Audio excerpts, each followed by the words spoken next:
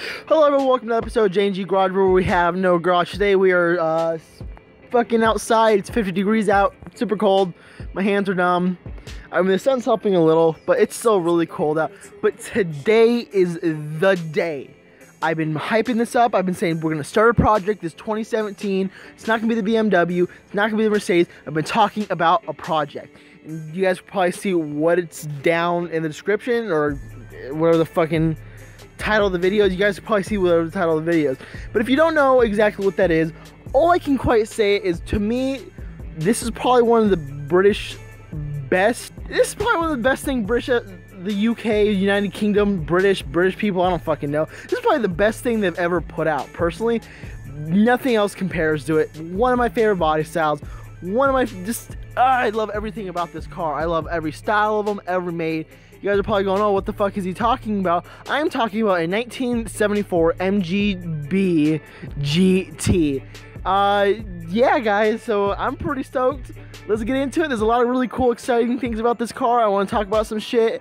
But yeah, let me go ahead and show around. Let me go ahead and show you around the car, and then we'll come back here and I'll explain some stuff, what's going to be happening with the car. So let's get into it.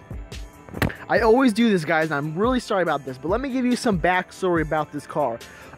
This was my dad's car. He bought this back in August 1997, which was about 2 weeks before I was born, so I'm guessing around August 15th or something. I was born, or sorry, 15th, probably, Anyway, he bought this car. He drove it for 5, 6, 7 years.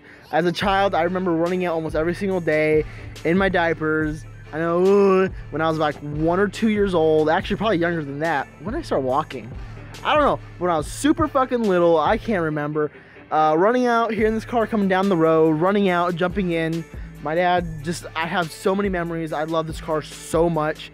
And honestly, with my dad giving over this car to me, it is such an honor to be able to have something passed down to me that I have so much memories and so much love for this car. And I grew up in this car. I didn't quite grow up in this car, but I spent a lot of years looking over, drooling over this car. I have just so much love and respect for this thing. But let's finally get in to showing you around the car. I know a lot of you guys don't really fucking care about the backstory. You guys really just... Alright, guys, this is my new 1974 MGB GT. It's pretty simple, not dents here and there, but then again, my dad's owned this for years and years and years. It needs a lot of work. I gotta replace the hood, what the fuck you call it? I don't even know what you call those, hood latches, I think. Needs new tires. That's actually not a brand new tire, brand used tire. But I am switching off these rims. Talked to guy, these are 14 inches. I think I'm gonna switch over to 13. Yeah, I think I'm gonna switch over to 13 inches. Kind of nice rims. He wants, pretty cheap, but looking at those, needs new mirror. Let's see, what else does it need? Need new paint, obviously. Needs new tire. As you can see, MGB. Sorry for the weird fucking camera shit. I'm a little tired right now, a little exhausted. I want to get some new tint for it because the tint's pretty old. Some paint. This is one back tire, and the other reason why I want to switch out these tires is they're really weird size that no one makes them anymore. They're like 14 by 16, which are really small, but they're such wide tires. It's crazy. I don't know. But yeah, guys, this is her. Let's go ahead on the inside. Let's show you guys the interior. The interior, if it goes through, the interior was actually redone about 4 years ago. Brand new upholstery. Dent that was redone. There's tools. Carpet's still good. Let me go ahead and just take a seat inside. Not a real Hearst shifter, but whatever. It's what my dad did years and years ago. No air conditioning, all gauges, don't know what buttons do, fan doesn't work, don't know what the hell that is, interior, on, off, defrost, oh, that's to the back thing, that probably doesn't work anymore, probably went to the cooler, gauges, dash is cracked, which I actually, let's focus in there for a second. Dash is cracked, but there's repair kits out there I'm gonna get. Luckily the top part, none of that's cracked. As you guys can see, it's all pretty well maintained. Headliner is different color than everything else. As you can see, it kind of fell apart. This is I don't know if you guys can see with the weird lighting. That's falling off. Definitely needs new sealers and everything. That's all kind of rotting away. Actually, this side's pretty good. This side's pretty good, but it still needs it. I need to find a window crank. This door, the thing usually falls off. There's like a clip or something that usually falls off, so you can get stuck in this car a lot. What else is there? Need new seat belts. I think I'm gonna do a harness. Do a harness bar. I have a guy that's willing to sell me a full harness kit for like $100. Really nice. Discontinued ones, but just something to really just do the job. Original steering wheel. I don't know if I'm gonna switch out the steering wheel or not. I kind of like it, but at the same time, I think it'd be kind of nice to have something a bit smaller, something more sporty. What else? Oh shit. I gotta relearn stick because I haven't driven stick in like fucking. I haven't driven stick in like 6 years. I haven't driven stick since I was like 10. So that was like 9 years, 10 years I haven't driven stick. So I gotta completely relearn stick. Gotta get, oh shit, camera's falling over. Gotta get a new rear board. Battery's brand new. Just switched out that connector because I was having connecting issues. I'm also gonna switch out that one too. As you can see, the giant hole in the floor, but you know, whatever.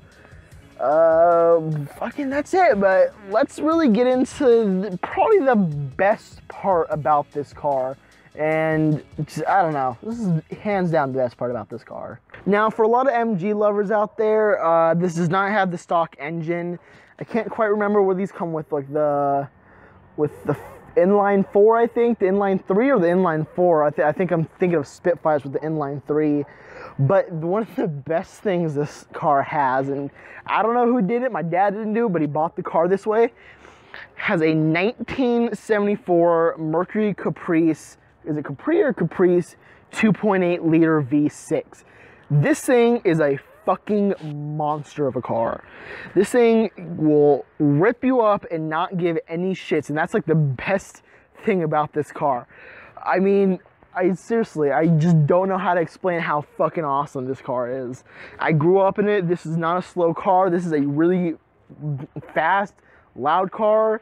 I don't know what else to really say about this. This is hands down one of the best things I think they ever could have done. The nice part about it is it's a German engine, or sorry, it's a British engine in a British car, which I thought that was kind of cool. That's where the Mercury Caprice, it was built in the UK because the 74 Caprice was a primarily UK car. It was an American car shipped over to the UK, if I think I have this right. Shipped over to the UK with a UK engine. It was like a collaboration. Like America made the chassis, but the UK, the United Kingdom, made the engine. Alright guys, so technically it's the next day because my computer likes corrupting files. And so yeah, I gotta completely record the last bit. But yeah, pretty much that's it for the car. It needs a lot of work. It needs a lot of stuff put back onto it. It's pretty much all complete. And also, one thing I forgot to say, it has no brakes. This car needs a full new brake job. It's like I can press down on it right now, nothing, no brakes. So needs the brakes redone, which that shouldn't be too bad. It shouldn't be too expensive. I know how to do that kind of stuff. It needs new tires, looking at rims, need to get that backboard done. So it just needs a whole bunch of stuff. But it's nice to finally know that we have an official J&G Garage project, which hope you guys get excited. Hope you guys like MGs. Hopefully this is something different up on YouTube that a lot of people haven't seen. But yeah, guys, this door is broken again, and so I can't get out. So now I got to figure out how to get out of this car because I can't get out because the thing's broken. So this is J&G Garage. We have no garage. Don't forget to like that. Don't forget to smash that like button, leave a comment, possibly subscribe if you want. I hate doing that kind of stuff, calling out for subs, but smash that like button and comment if you have any questions or have any suggestions, guys. But for the 80th time, this is J&G Garage. We have no garage. I'll see you when I see you. Peace. I just flipped off the camera.